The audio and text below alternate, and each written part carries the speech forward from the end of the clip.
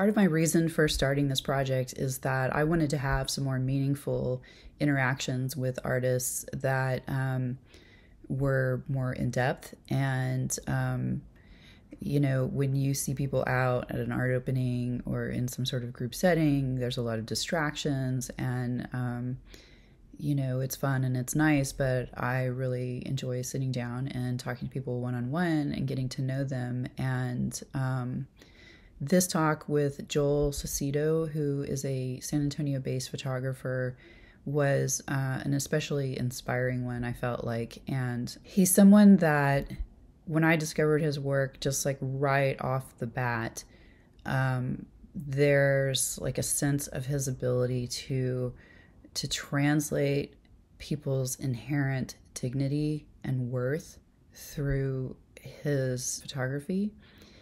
And he's focusing on subjects often where there's been a lack of that, where there's often been a minimization of people's worth and value. He was a photojournalist for the El Paso Times and then has done freelance work for Texas Monthly and Texas Highways, and then at the national level, New York Times. So he brings this storytelling quality into his fine art photography, and with just like a really immense wealth of like technical expertise and experience as well. So, and then he did a book called The Spirit of Tequila, where he went to Mexico and sort of like embedded into the distilleries and went into the fields, the agave fields, and documented the whole process and got to know people. And so on top of that, just like on a bigger picture level, with everything that's going on in the world, and as disheartening as it is at times to either experience things directly or observe it from afar and feel powerless. There's a very like rewarding quality to his work and to a lot of things that we talk about in this conversation, that I feel like restores some hope in the world and hope in people. And, we talk about the artist as like being a vessel and a messenger. And one of his messages, I feel, is to remind us all of the dignity that all human beings have. And then there's also this whole part of it of trusting in yourself, trusting in your vision, even when that vision is fuzzy, and allowing the process to unfold and to create itself, and then reaping the rewards from that. So it's a really inspiring talk. I think you're going to enjoy it, and we're going to jump in mid-conversation. So here we go. Hope you like it. No, I mean, I think the very first time that we encountered each other was through that review that you did on Tequila, but I don't recall where it was, but I read it. And as soon as I read it, I said, somebody's got it down. It's like Yeah. immediate connection in the sense that you, not only your writing style, your ability to convey, thoughts in words, but also the accuracy and the sensitivity towards culture and the subject matter. I was very impressed by that. Like Thank immediately, you. said, oh, somebody got it, like at all levels, not just at the artistic level, but at all levels. And that's, I think I remember I reached out to you, or You maybe did. Yeah. And I pulled your book out oh, there it is. Cool. and was perusing it this week, and in anticipation of our conversation. And yeah, you reached out to me. So the way that happened, I had a food blog, and That's right. at the That's right. time that you're show came out, with the all of the photography in this book, I was like at a point where I was just sort of not really feeling that food blogging world. And Right. for me, in terms of like, it just wasn't fulfilling creatively for me. Hmm. And all of a sudden, here was this show that had this sort of crossover between art and food. And I just like, I was so excited about it. And so, Yeah. yeah, I wrote about it on my food blog, which was, That's what it was. Yeah. yeah. And yeah, I remember you reached out to me, and I was very, um, like, that meant a lot to me that you Yeah. did that. So I really Yeah. appreciate that. Well, it was very special. And, in my mind, it beat out a lot of other writings that I had read before and even after. I mean, it was just dead on and very, very well done. Thank So you. kudos to you on that. That was Thanks. Yeah, um, I remember writing about that.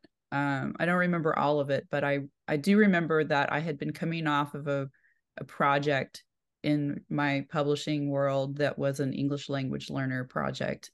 And so, of course, Spanish speakers are one of the biggest demographics in that audience for English language learner um, educational product. And a lot of the design was, uh, specific to Spanish speakers and their countries of origin. And it was a project that like was a revision. Basically, it was an update to an existing product, and the existing product was just like, it was literally like a piñata exploding with all of these little animals coming out and just like confetti Oh, going wow. everywhere. Yeah, yeah, yeah. And Oh, how cool. Cool concept. yeah, well, that was what was the old one. And for the new one, we went in a very different direction. And it was, you know, when you're pitching designs, it's just like there's a lot of processes, that you have to go through, um, getting buy off from all the various stakeholders. And it was a hard sell, like the direction that we wanted to go in, because they wanted to continue with the exploding pinata aesthetic, and we wanted to be a little more refined. And so when I saw your show, it was kind of like, um it was kind of like the grown-up version of Yeah. of that whole sort of train of thought that we had, all me and the other designers that were involved in that project were involved in, trying to sort of, like, remove it from sort of obvious stereotype of Right. like the really really bright colors and the confetti and the piñata, and like which they're applicable, but also, um overdone probably, and a little, Overkill. Yeah. yeah, yeah. And Yeah. your work had such a, just like, um a dignity to it, Hmm. Hmm. like both in the subject matter and the way that you composed all of your shots, and you worked with the lighting that,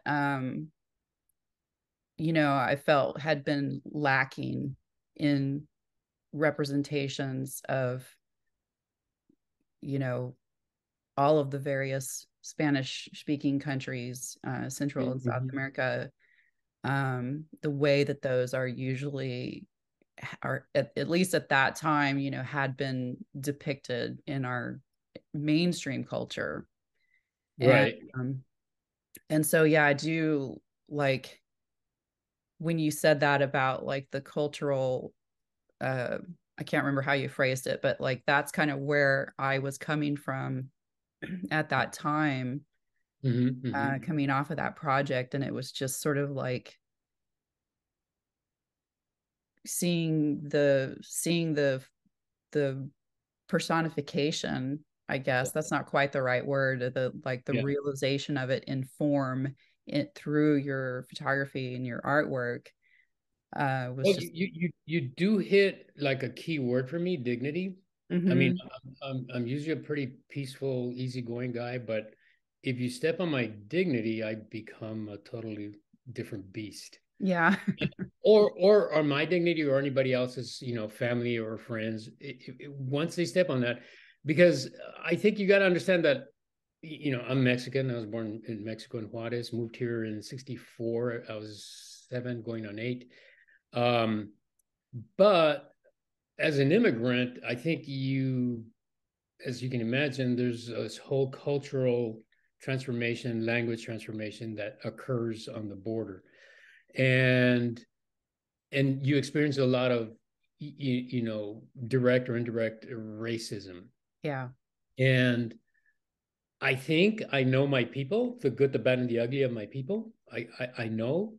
And the people that surround me are very dignified people, very noble people, very peaceful people, and very loving. Mm-hmm. And when they're categorized in another realm, then I lose it. Yeah. So everything about me in terms of who I am, where I come from, especially through the work, it translates. I want to make sure that the best of us is represented in the imagery, Yeah. in whatever tool set I may have at the moment. Whether it's light, composition, or just the moment itself, or for that matter, the picture that comes to mind immediately is there's a jimador, the harvester of kind of semi-retired harvester. It's an image, it's a portrait, and he has agave pups. Mm-hmm. And when I looked at that man, without speech, without talking to each other, we had a connection, and it was a cultural brotherly connection. He Yeah. understood what my thoughts are, and I understood his thoughts. I immediately understood his path, his suffering, his struggles, his work ethic. I understood all of that in one look, and he in return understood that I was getting it. And Yeah. in that, if you see that picture, you see, I mean, in big bold words, the dignity of that individual. And that was Yes. my whole objective. And not all photographers can do that, because it takes honesty and understanding and depth into the culture. Mm-hmm. A lot of people, they eavesdrop, they parachute into these cultures pretending to be part of it. But for the moment, they may be part of it, but in a very loose way, Yeah. without, in a very superficial way, I should say. Yeah. And with me, it's always been that. It's always been the idea of, as much as I can through my work, to reflect that dignity of who we are. I Yeah. mean, are there bad apples in the mix? Absolutely. There's bad apples, but there's bad apples in anywhere, in any place in the world. Right. And I mean, I don't feel like any single human being is fully good or bad. I mean, Yeah. even people who do things that I find completely abhorrent and that I can't comprehend, I still recognize that they're human beings, you know. Right. Right. Um, yeah, I think that I know the photo that you're talking about. And absolutely you see that man's humanity Yeah. and that he I mean, there's a depth in his eyes that I think you really Right. Yeah. captured. There's Right. another one that really stuck out at me that is a man who is standing in kind of a contrapposto pose, and he's got like a I don't remember what the tool is, but he's got some kind of tool like a hoe or spade or something like over his shoulder. He's looking Uh-huh. down. It's very much like, Yeah. Yeah. David. It's Yeah. very like classical feeling. Do you know the one that I'm talking about? I think I do. And it's another jimador. Yeah. I don't know. Yeah, it is. Yeah. Yeah. Yeah. And it's just like there's a visual connection to like classical Greek and Roman sculpture that I don't know if you intentionally did No, that. that is an interesting point, because when I hit lows, creative lows, Mm-hmm. my way of reinvigorating my, say, creative juices or my creative intent uh, is museums. Yeah. Go to museums, and I take as much as I can out of it. Color, composition, motifs, everything. Especially the classics. I'm not looking. I'm studying. And I think if you saturate yourself with that through the years, it just automatically translates into your work. That's how it works for me. I don't know Yeah. what anybody else does, but for me, that's always been an incredible, rich source of inspiration. And I seek it anywhere I am. Whether I'm in Spain or Mexico or here, I'm constantly going to museums for that reason, because I find it invigorating, uh, and the beauty of it. I mean, it's just absolutely insane. Um, and I think artists in general. I don't know if you may or may not agree with me. I mean, you have the doctors, you have the city leaders, you have engineers and so forth, and they're all categorized, or they're all put in this pedestal of, within our society, they're put in this pedestal of hierarchy, right? Yeah. you know you're not the attorney or the doctor, then you're the artist. It's like, it's like, well, you're never going to make it in this world. But when you see these bodies of work, like I was in the Prado this summer, and I'm going, I don't, I've met doctors that are, well, they're brilliant, but they're mediocre. Yeah. I've had some bad Creative. doctors too in my time. I was they're just human beings. They right. got the degree, they got the math, they got the biology, they got the chemistry, but they're, at the end of the day, they're human beings. Either they're boring, or they're not as creative, or there's a missing link there. And artists, like incredible major artists, they fill in that link. But in some ways they're given their due credit, but in many ways they're not, by They're not. society. Yeah. They're not. Yeah. And people are absolutely brilliant. They're brilliant. I mean, in the context of or from whatever point of view you want to look at them, they're brilliant, but they chose to do that in their life. I mean, take for example a Michelangelo. I Yeah. mean, who does that? I mean, try Right. try. I have a nuclear physicist friend in Austin, brilliant guy, but one time in conversations, he says, I don't get this thing about Miro, Miro, the Spanish painter. Yeah. Yeah, Yeah. I don't get it. And I'm trying to understand what that's about. And in fact, he told me at that time, when we were living in Austin, he was surrounding himself with creative people. He says, my intention here on Earth is to prove the theory of fusion incorrect. He said they're spending enormous amounts of money going in the wrong direction, and I want to prove them. I want to prove a new theory of fusion. He Mm-hmm. says, but what I lack is creativity, or the Yeah. concept of creativity, because he says if anything Einstein had, he had those two worlds. Just by watching these two trains, or these cross trains traveling, he was able to conceive, the theory of relativity, and then the math came afterwards and to prove it, right? Right. But the idea of conceiving that through the creative part of the brain Right. is something that he's always lacked. So he Right. started surrounding himself with creative people. He says, I don't know, I don't get that part. I don't understand. My brain doesn't work that way. I think at the end of the day, creativity in general is really should be nurtured more in schools, at least I think, because it is an enormous element. And for that matter, I don't know, want to bore you here, but for that matter, like there's a great interview of Steve Jobs. I think it's called The Last Interview of Steve Jobs, and they ask him, like, what is the most difficult thing you had to do um, when you were starting Apple? And he said, I had to fire some of the best engineers in the world because they couldn't be artists. Yeah. And for what I had in mind, I needed engineers that were artists. And Right. that's pretty bold, that's pretty And that's bold. why he was able to basically change the world. I mean, Exactly. yeah. Yeah, It it's a balance. Like exactly. two things have to work together. Yeah. Um, because you can certainly be brilliant and creative and so ungrounded that nothing ever comes of it.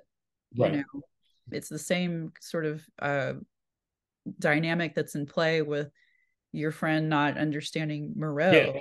It's Yeah. just sort of like where's your focus and where's your natural sort of comfort level. I mean, Right. we all have that, and that doesn't mean we don't have the capacity to like grow in other areas, but it's just um, The amazing thing is he was open to that. He was aware of it.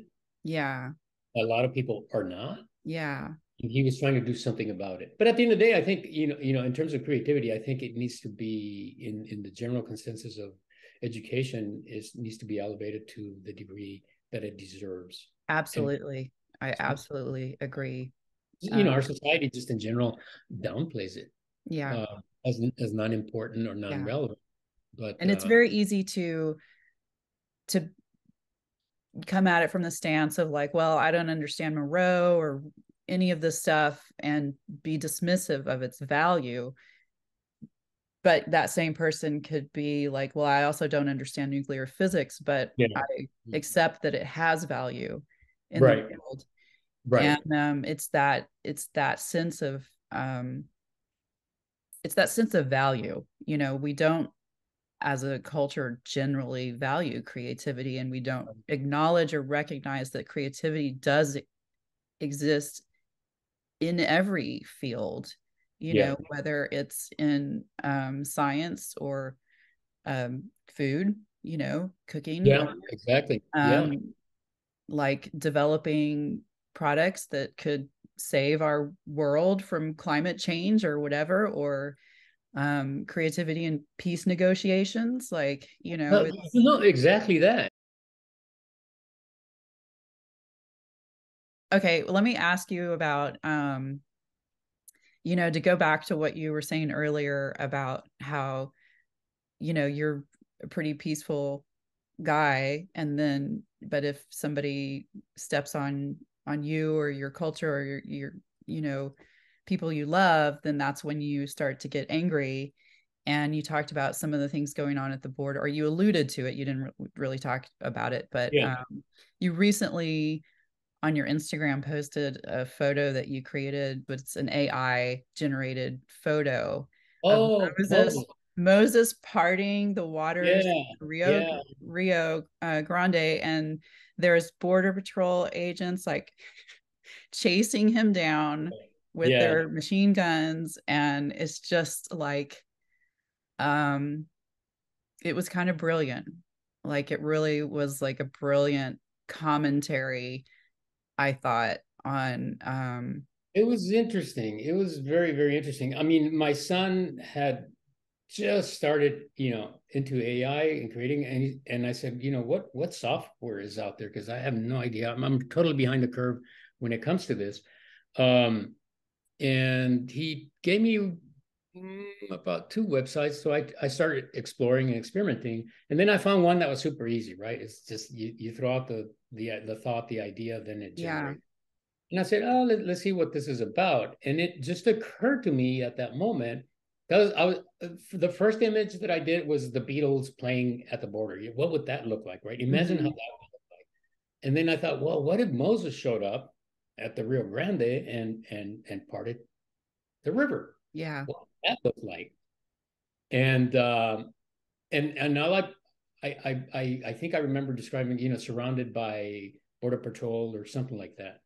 I don't know. I don't remember the full description, and that's what it generated, and it was an immediate, hit in terms of translation. It's like, right, wow, yeah, I hadn't even really given it a lot of thought beyond the imaginary scene of what that could look like in that era, and as you can tell, immigration is not new yeah, to,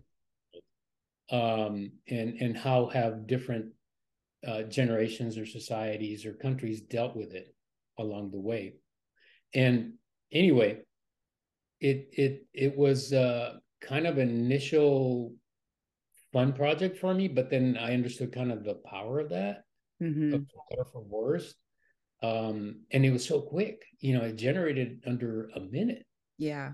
is really, really amazing. And then that leads to like, what is my job going to look like 5, 10 years from now? Or is it going to exist? You know, is it going to be relevant? All of that. It Yeah. comes.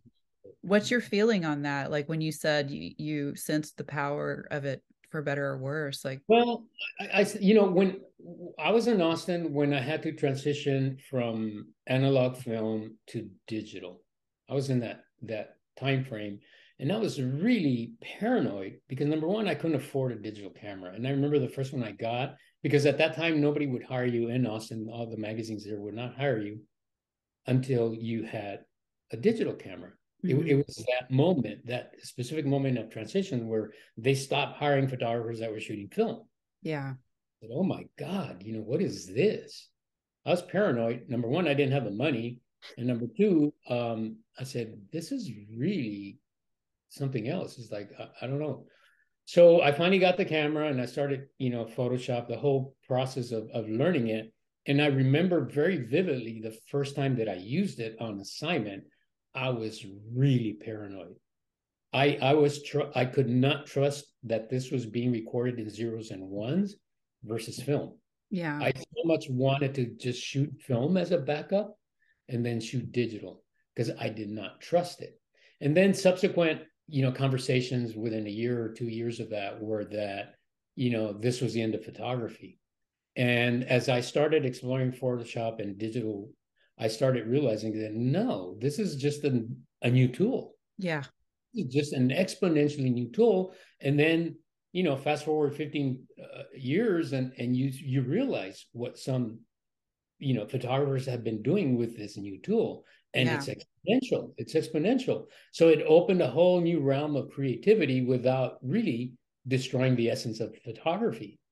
So I sense that this will happen with AI. There's still going to be a huge, you know, human element to it. Like for Mhm. example, the Moses description of that. Well, who thought of that? Well, my brain thought of that. You Right. know, Yeah. imagine that. Like, what would Moses do Yeah. in the situation? You know, That's why and I think I asked you on your post if you had prompted the AI to put the border agents in there, because yeah, yeah, you did. had AI just done that, my head was gonna explode, you know. Yeah. Um, So you know, there is still going to be that human input. Will there be surprises along the way? Very likely that are going to fool all of us.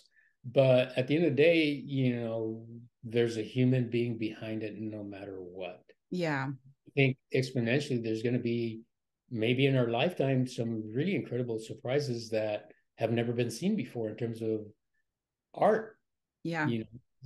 And again, I see it, yeah, it's a scary tool, but so is nuclear power, you know. yeah, um, so I think it'll transition, or it will translate to, in my mind, another very, very powerful creative tool for artists. yeah, yeah. That's kind of where I come down on it, is that, to go back to what you said of like the feeling of like at that time when the transitioning was happening into digital photography, and the sense of like, well, is photography dead? And I mean, when I went through art school in the 90s, the whole conversation was painting dead, because Painting. people were painting dead, you know, Oh, because oh, people were oh, doing really? video Really? work, people were doing installation, like more environmental uh work. And that particular question, like, is painting dead, has been something that's just like been a recurring thing in art history, like at the advent of photography.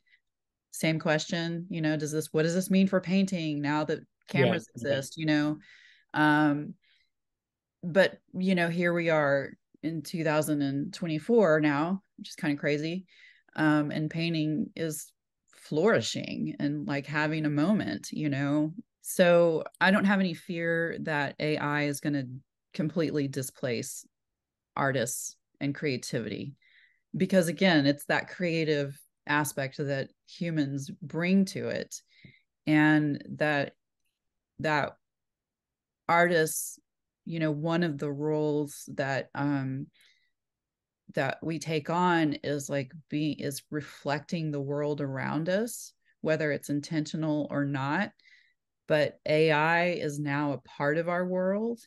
And so when artists use AI to to create artwork, I feel like that's a legitimate thing. It's another tool, and it's reflective of the world that we live in, and we're at you know the infancy of that, and Yeah. it's just gonna we have no idea what all the ways that it's going to go. There's absolutely going to be some uses of it that are not in the best interests of humanity, Yeah. and we're going to have to sort that out in the same way we've always had to sort it out with every other technology, Yeah. you know um but I mean, there's like some details, like sticky questions around um like being able to reproduce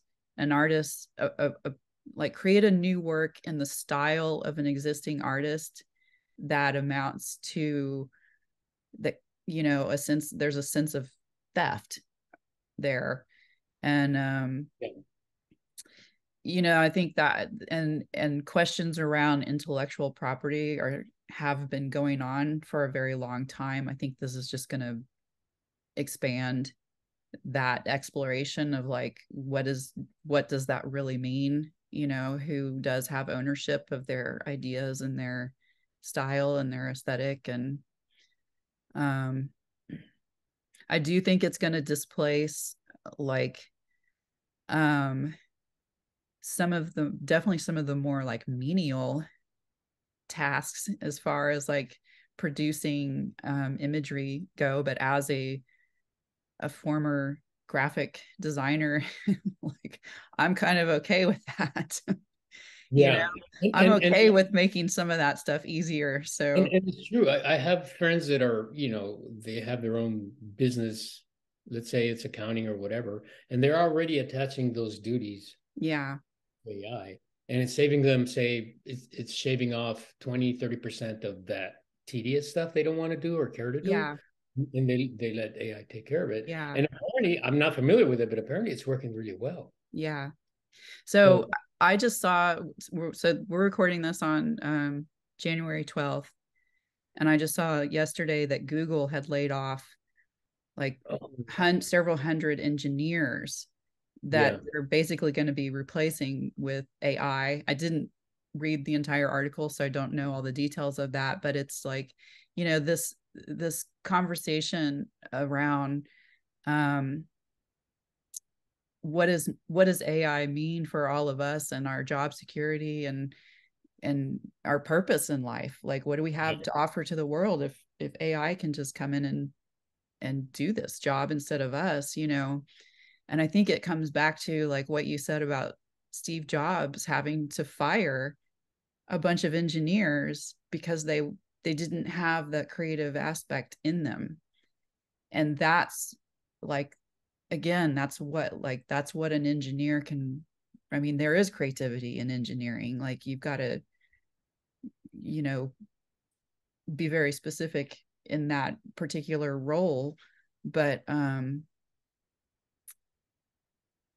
know some engineers that are extremely creative people, and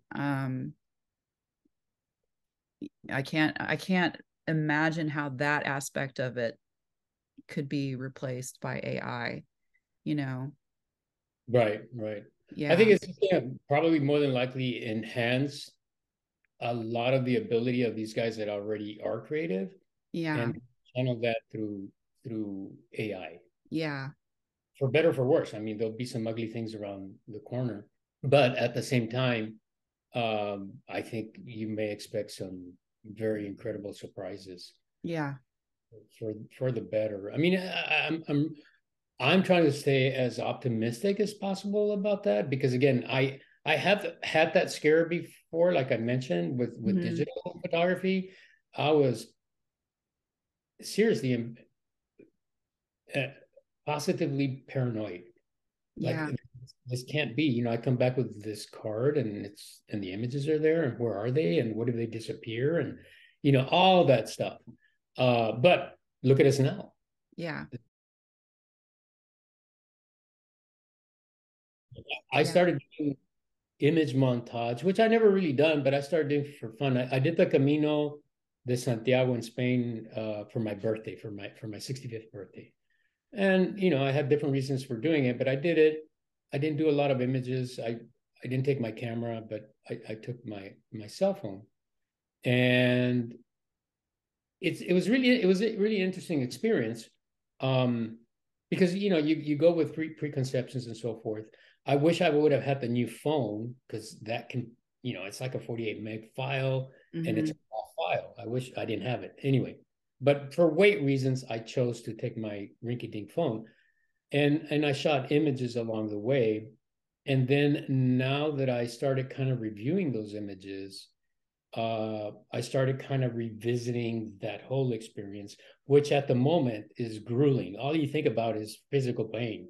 Yeah. You have a lot of time to think spiritual. There were some moments that were like very special, but the core of it is just grueling on the body. Yeah. It's like this pounding of exhaustion. Um, so I came back, and then I started kind of reviewing all these images, and I said, what's here and what does it mean? And does this translate to any way or form the way I felt during the walk? And I've been going to Spain since '84, and I try to be there every year or every other year, because I love the damn country. It's just a fascinating country.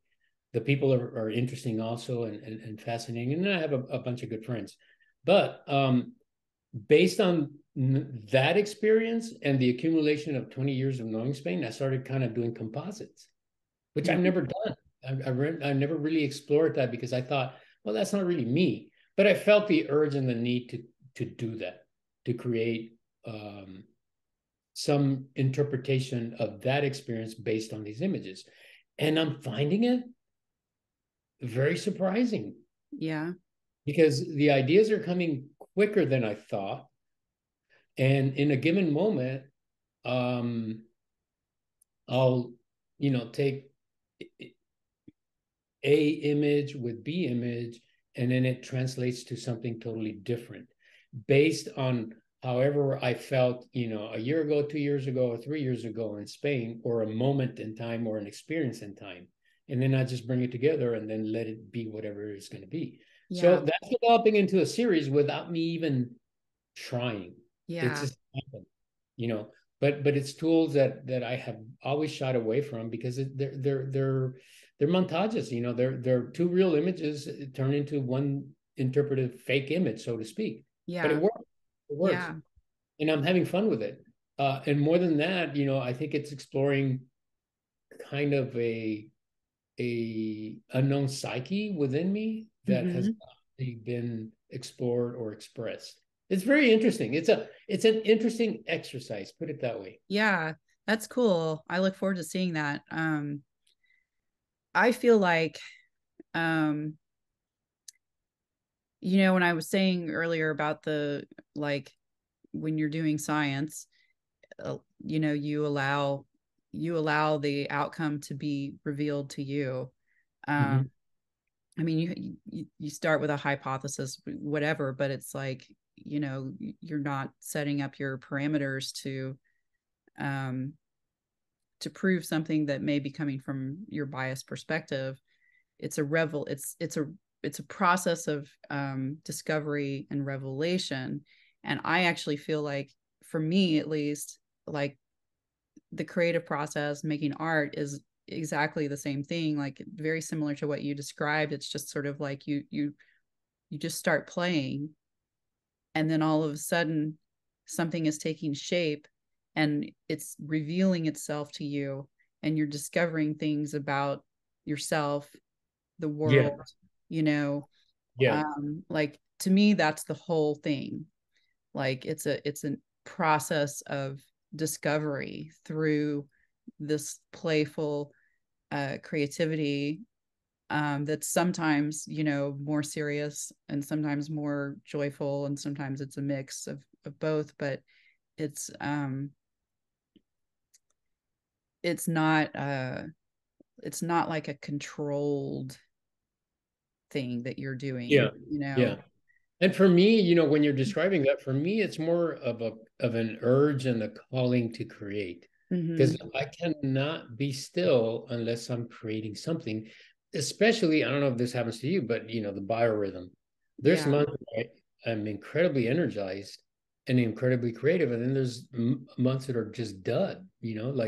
Like this past month was a dud, not only because of the holidays, but the flu and all that. But once I past that and I hit the months where are very, very creative, it's like I cannot sit still unless I'm creating. So there's always been throughout my life, there's always been this calling and this need and urge to create. So it's almost like we're vehicles of something else beyond Yeah. us. It just comes through us. Yeah. And you've heard this, whether you're musicians or whatever, is like, I don't know where that came from, but it just came, right? Right. It, you're the vessel that carries that message. And that's how I feel. I honestly feel that way, is Yeah. that I have something, I feel like I have something, not necessarily personally that I have to say, but something else beyond me that Right. translate that through that medium that happens to be me, you know. Yeah. And sometimes I feel a certain responsibility with that, on and off, because I am the messenger. We are the messengers Mm. in our own way through our own talent. And if anything, when I started, photographing as a journalist, that was certainly a big focus. Is like I wanted, at 23, I wanted to change the world. And then you realize that the world changes you Yeah. Right. in time, because it is what it is. It's rough out there. Um, but I did 10 years of journalism on the border, and that will, it was a great foundation for me, but that'll shake you because Yeah. you see the worst and the best of humanity. And I traveled a lot, and I ended up in dangerous situations and black holes that I don't want to revisit ever. You know, but all of that was a great foundation for what was to come. Yeah. So when you were doing your photojournalism work, and then when you're doing fine art photography, what do you think? Because I'm always really interested in that line between like the practical, pragmatic side of these sort of creative tools, and then the just very artistic, side of it, Yeah. and people who have practices that are complementary, so you, for example, Yeah. photojournalist and fine art photographer, like what are the differences and what are the similarities, like where do how do you feel about the line between those two things, or if there is a line? Well, I've had a lot of friends, photographer friends, throughout the years. Some went to really good schools, um, and art school in California and so forth, and Chicago and so forth. And what I find is, at least with some of these schools, is that they crank out impeccable technical photographers, Mm-hmm. but they have no soul. They don't teach the soul part. Where is the soul of this image?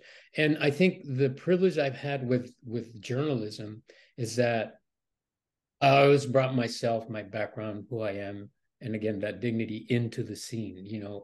Because I've had just enormous and incredible people. I mean, experiences that even my kids don't know about, nor will they ever know.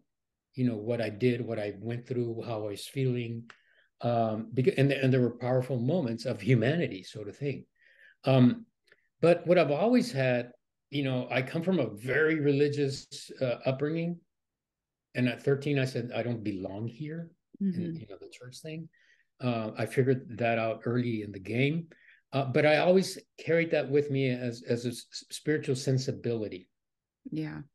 So I have photographers that are immaculately, incredibly technical photographers, but their images don't do anything. Right. And sometimes when I have presentations at universities, the first image that I throw on the screen is this cartoon of these surgeons around a patient in an operating room, right? Yeah. The quote is like the surgery went incredibly well, but the patient died. That's the Right. cartoon. And I said, and that's what I mean, is like you may have like this immaculately technically perfect image, but it doesn't say anything. It Yeah. doesn't have Yeah. it doesn't have a message. And I think I've been lucky in that way, not only because of my, say, religious background, which kind of, if anything, it triggers a sensibility within you, the spiritual sensibility, and then the humanity of being boots on the ground in the trenches of the worst and the best of humanity. For example, in one day, I'm at the Mexico dump where people are living off of trash and the stench of that, and you can't fathom people making a living of that, much less living around it. Yeah. And you end up in the mayor's office that morning. I mean, you in the morning you were at the mayor's office, at the afternoon you were in this Yeah. literal dump.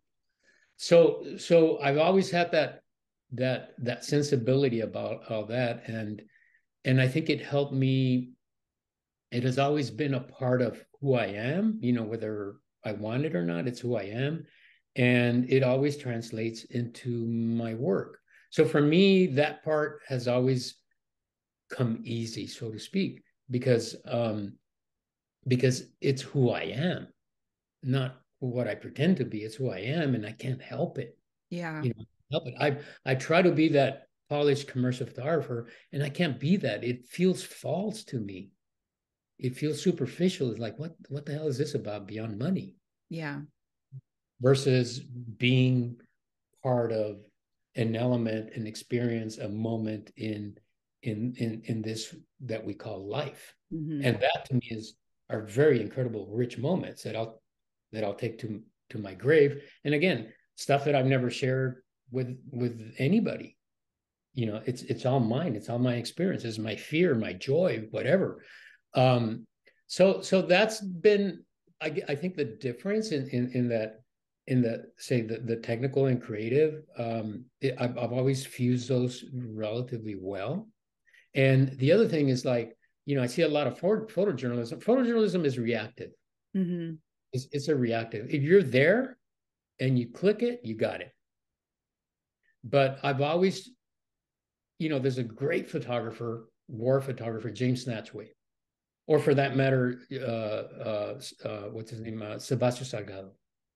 At the core, they're humanists, but you look at their freaking work, and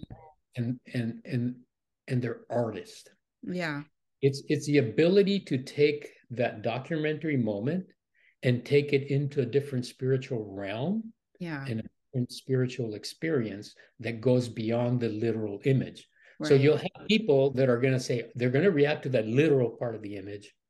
And then there's going to people that are going to react to the emotional part of the image. And then there's going to be people that are going to react to the spiritual. And all that trilogy is in that. And the photographer, I guarantee you, is thinking about all that. Yeah. Of doing that. Yeah. Some photographers just get stuck in being there and the technical, and I got it. Yeah. But it doesn't go beyond that. Yes. It doesn't go beyond being, say, an emotional experience or a spiritual experience. Yeah. Or for that matter, transcendent, which for me is the main objective. If that image is transcendent, it'll live forever. Yeah. It's not going to live, for the front page of one day and then it's dead. That image is going to live forever. Right. And for me, that's always been an objective with my imagery.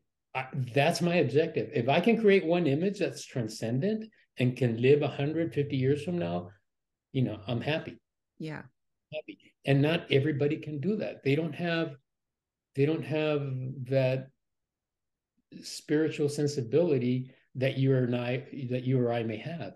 And I don't know if it's inherent. I don't know if it happens just by our upbringing. I don't know, but I'm just telling you the way I grew up, and that gave me those tools, that sensibility. And I've always had like this other sense that most people don't have, and sadly enough, I see that more being the dominant factor is people are really blind to a lot of obvious things that are obvious to me, but they're not obvious to them. And it's so weird to experience that. To me, it's very, very strange. It's like I see that in that person, or I see that in that moment, and you're not catching that. So again, it's like I don't know, we're messengers. We happen to have some ability, and that some people on the average don't have, just the sensibility, this ability to register spiritual or Yeah. emotional moments that other people can't capture. It's Yeah. strange to me. That I part is feel strange. that everyone has the capacity for it, but that it's dormant or Yeah, shut down or yeah, intentionally blocked yeah, for various reasons. But yeah, I love all of that. I love the way you describe that. And I mean, I absolutely, as you were talking about like these images created by photojournalists that become like that have this staying power, like, there were specific ones coming to my mind yeah, that have just become iconic. yeah, Um, and I mean, journalism is storytelling. Photojournalism is storytelling visually. You want to be truthful and accurate, but you have to have that storytelling aspect of it, you know. And part of the story, again, it's like as part of our role as artists, and I would include people who are not traditionally um lumped into that category. Photojournalists can be artists, illustrators can be yeah, yeah, artists, you yeah. know. Um,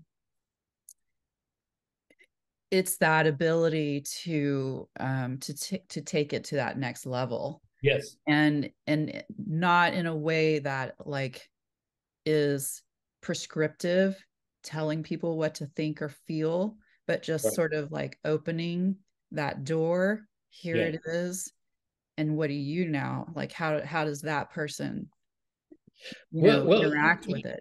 let me kind of share the other spectrum of that. It's Okay. like you go to a museum and you see this picture, and these are by, say, renowned or say famous photographers or artists, but mainly in my case, photographers. And there's this mediocre picture, and I'm looking at the picture and I'm going like, wow, an 8-year-old could have taken that picture. But then there's a beautiful paragraph on the right side of the picture that kind of gives it that aura and amplifies the importance of the image. And I'm going, well, this guy, whoever did this image, should have chosen to be a writer and not a photographer, because the image stinks. Mm-hmm. It's just outright stinks. So you're trying to convince me that this image has these values based on your writing ability and your philosophical, you know, interpretation of it based on the image. And for me, photography is a medium that has to be immediate. Either Yeah. it slaps you in the face or it doesn't. Yeah.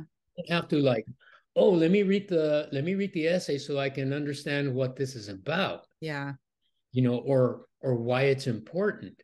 And Yeah. I really, really, that really irks me in my world. It's like, um, and you see a lot of that on and off, where there's artists that are pretending to be photographers when they should be just writers. Mm-hmm.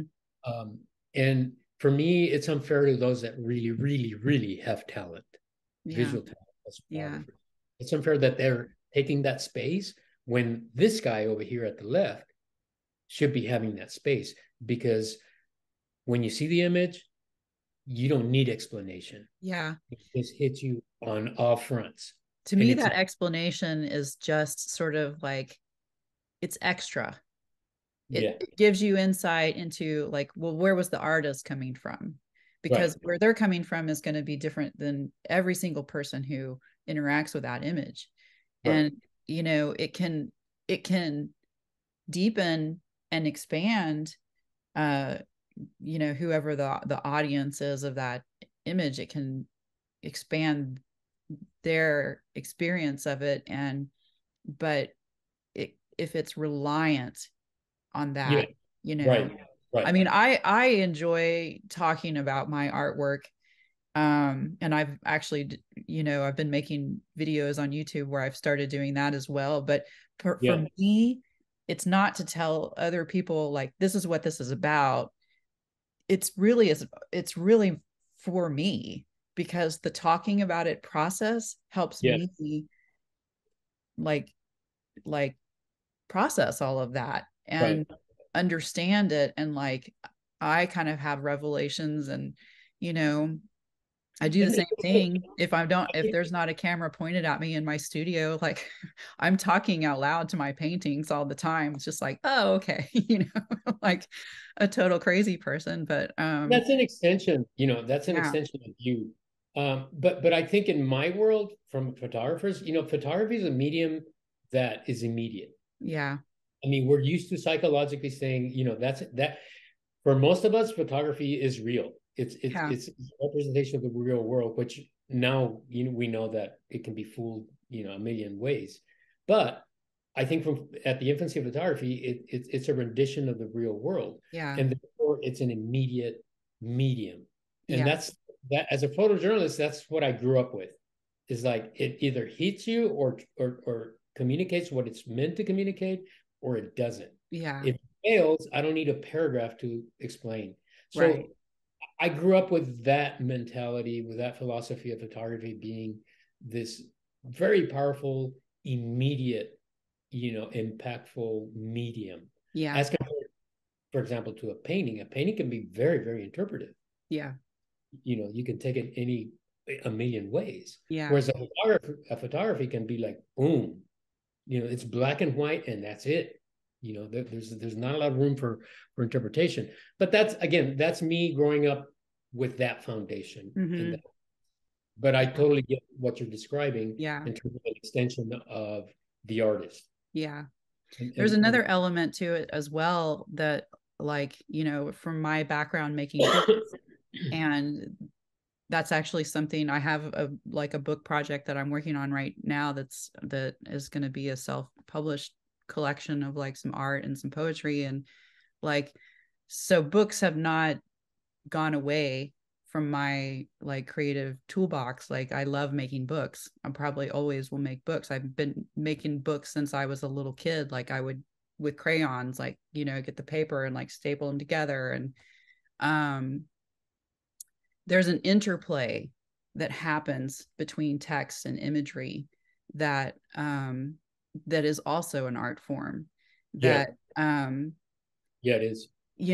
like, from my background in educational publishing, traditionally it was text accompanying image or diagram or whatever. The imagery was always there to support the text. That Mm-hmm. started changing like in the later years that I was working in that field. And it was especially true for like younger audiences, for elementary age, like where the text and the imagery becomes more integrated and they have to work together. And so you almost can't separate them. I mean, you can, but then it's like, it sort of has a whole other feel when each element is separate, and then the the juxtaposition of them together takes on a whole new meaning, kind of like what you're talking about with your composite photography. It's like, there's this image, and those two images have something that they convey, and then when Mm-hmm. you put them together, it creates something new, you know Right, right. and that's another thing that I'm always really interested in, is like, what happens when you take these different elements and put them together. And I I really enjoy that, like, the opportunity that is there for that interplay between text and imagery when you're making books, that hasn't been fully explored, I don't think. Yeah, yeah. Um, Are so you still designing books on your own, like personal books? I'm starting to, yeah. I kind of have made a rule for myself that, you know, I mean, there were a lot of reasons why I stopped working in the publishing industry, but Hmm. I mean, primarily it wasn't sustainable, you know. Okay. And then the other, tied with top reason was that it wasn't fulfilling. And so, I was already in a situation that was sort of unsustainable. So it was just like, well, okay, I'm diving in the deep end and doing a midlife career change to Yeah, artists that yeah. is historically and notoriously, not a wealth generating field, at least not for a long time, if ever. So um, I knew that I had a long road ahead of me and a significant transition period. But but luckily I've had the support structure in my family that I was able to come be here with my parents, and that has had Yeah. all kinds of other opportunities that I never would have guessed, as challenging as it's been sometimes for all of us to have, you know, And me and it is part here. of it. It is Yeah, part it of it. is. I It's mean, part of it. the But artistic career is that just comes with the territory. As you were saying, I remember Tequila came about on a moment of crisis, like mm-hmm. I was having a terrible financial year, and I'm going, why did I ever become a photographer when I should have been this or that? Or for that matter, stayed with the newspaper, because I would have been like really in a nice position now, because I left as a director of photography of a Yeah. it's always management, so to speak. Um, and and and at that moment, I said, I'm gonna do something just for myself. Screw it. Yeah. Like, I don't have money. I don't know where I'm gonna get this money, but I'm gonna go to Mexico because that's what I want to do. That's what I love to do. I want to revisit these small towns and see if that Mexico of my childhood still exists. Mm-hmm.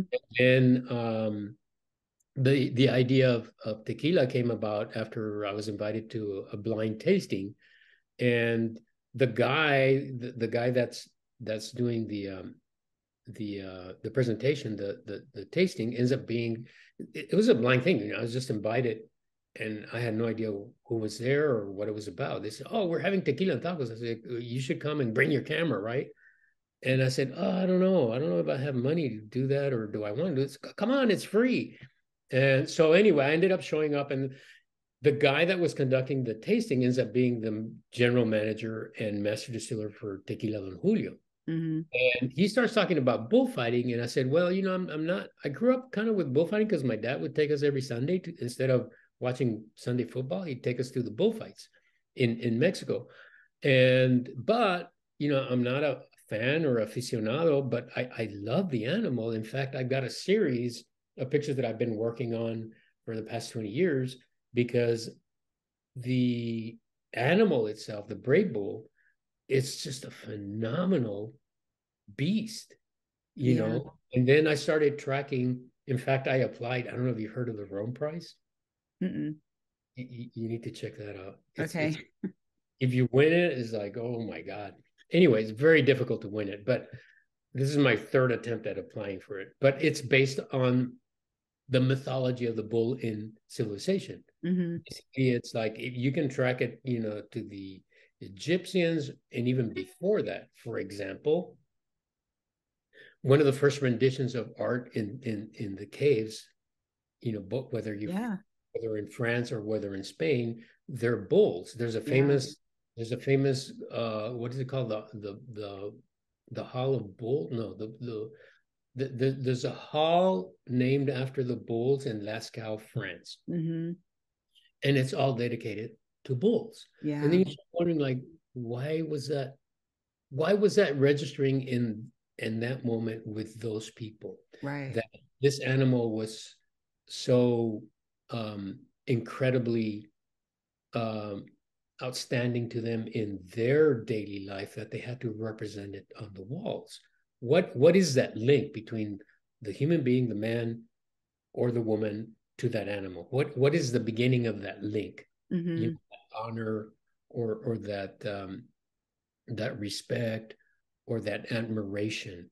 And as you start looking at that from the caves, you start going into Greek mythology, you start going into Egyptian, and some of these civilizations start incorporating into religion. So it's all that spectrum of like, what is the mythology of the bull in throughout civilization?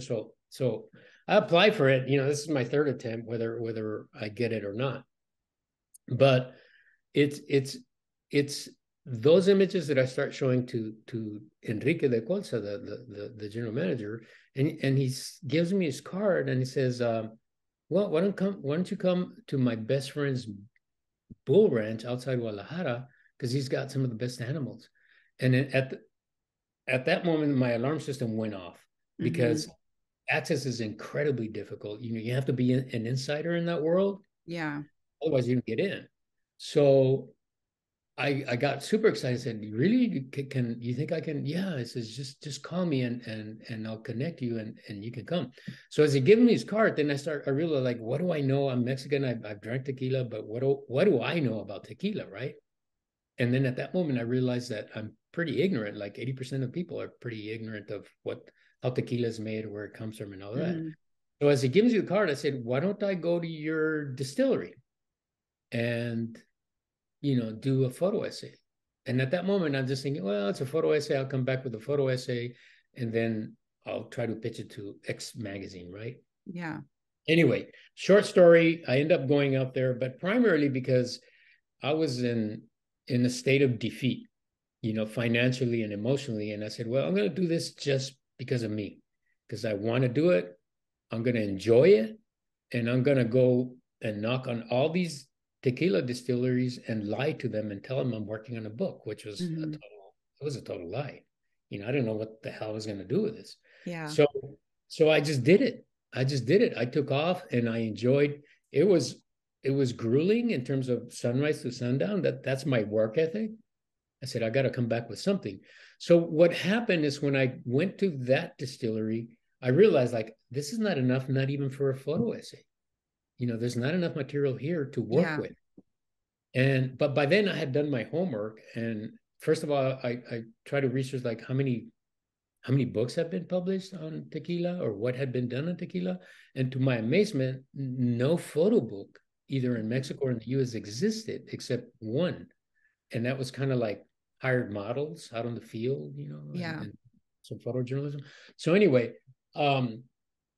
I realized like, oh my God, nobody has done anything on this. This is amazing. So then I went out with that idea and I said, I'm just going to have fun on this very ugly year that I'm having. I don't care. Mm-hmm. I'm going to take a leap of faith and just enjoy the ride. And Yeah. that's what I did. I really enjoyed it. It was a lot of hard work, but fast forward, it probably has been my livelihood the last 10 years because it keeps giving and it keeps giving and it keeps giving and it continues giving. Yeah. So that was like a really good life lesson. Yeah. That's great. A leap of faith, a total, blind leap of faith based on your passion. If Mm-hmm. your passion is painting, if your passion is sculptures, just go do it. Yeah. Excuses, whether you have the money or don't have the money, just go do it and enjoy it. And that's what I did. Yeah. I love that. I think that's an inspirational tale for a lot of people. Thank you for sharing that. Um, Well, it's real. yeah, yeah.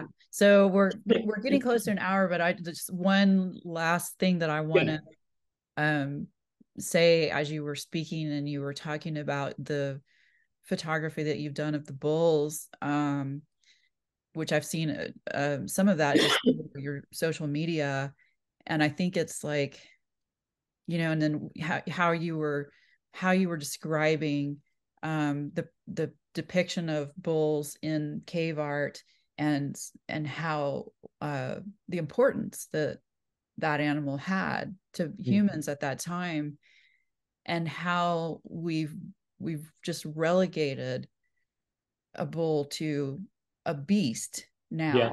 now, Yeah. like it is for our use.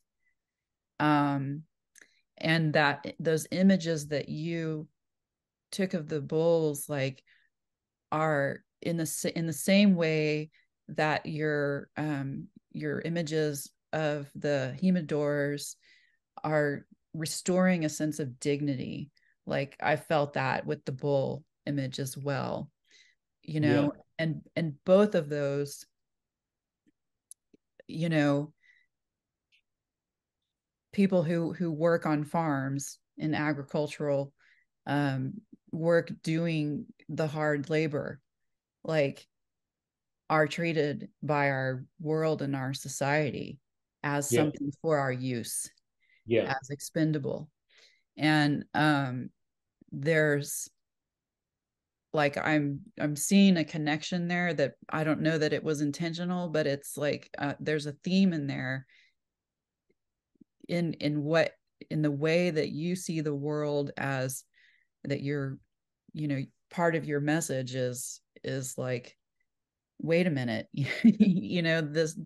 these people, these animals, these life, this life, is not expendable, and it is noble and has dignity and is something to be honored, and it's an important message. So, and you're doing it. I think you're doing it well. You Well, know. thank you. Thank you. I Yeah. appreciate Yeah. that's coming from the heart. Thank you. Yeah. Is there anything else that you want to say before we close? Um, no, I mean, you know, being an artist, as you well know, is challenging. It's Mm. not the easy way to do things in life. I mean, in terms of making a living, Yeah. there's always going to be probably more downs and ups, and then there's the few 1% that have their glorious moment while they're still alive.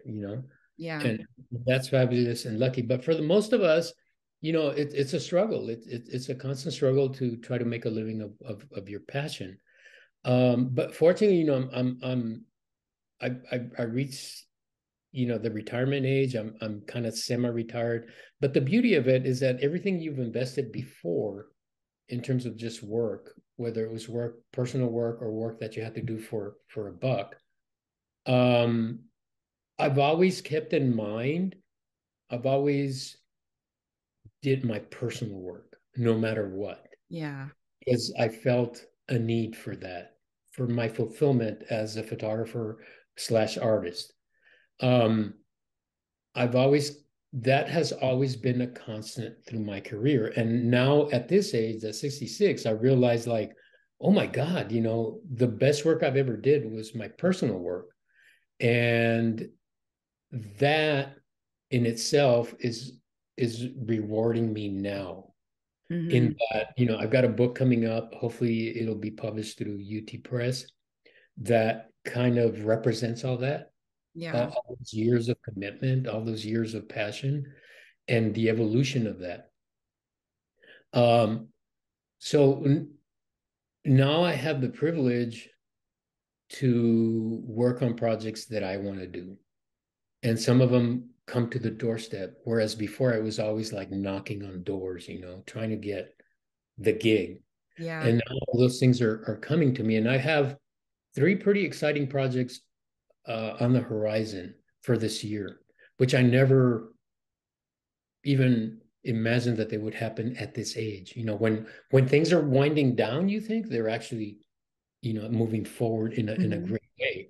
And call it, survival, call it the rewards of time, or your investment in what you believed in. Whatever it may be, I'm enjoying this moment of the career, whether it translates to money or not. It's just the idea that you're on the verge of leaving a very solid footprint behind that represents you and your body of work. Yeah. That's a huge joy. which means, I've never given up on myself and my art. And most importantly, I've always done my thing. I've done everything that it takes to make a living. Some of it is fun, most of it is not, but I've always pursued my personal projects, and those are the ones that are realistically rewarding me now as an artist and as a photographer. So I look forward to this year. Hopefully, all of these projects will get done. And if the Rome prize comes along, man, I'll die happy. Yeah. It's a good one. It's a really good one.